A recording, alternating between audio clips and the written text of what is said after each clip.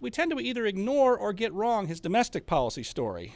And so, to paraphrase Reagan's famous movie line, we're still left with the question, where's the rest of him?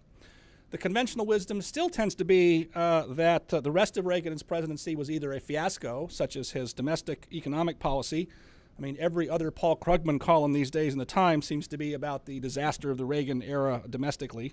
Or there are other disasters people point to, such as the Iran-Contra scandal, which was a genuine disaster. But my argument is that this disjunction between Reagan's foreign statecraft and his domestic statecraft is a major interpretive mistake.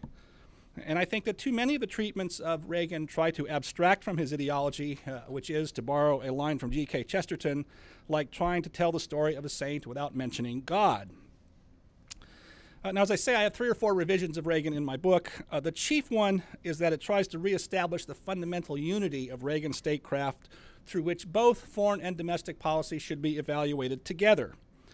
Reagan's central idea can be summarized as the view that unlimited government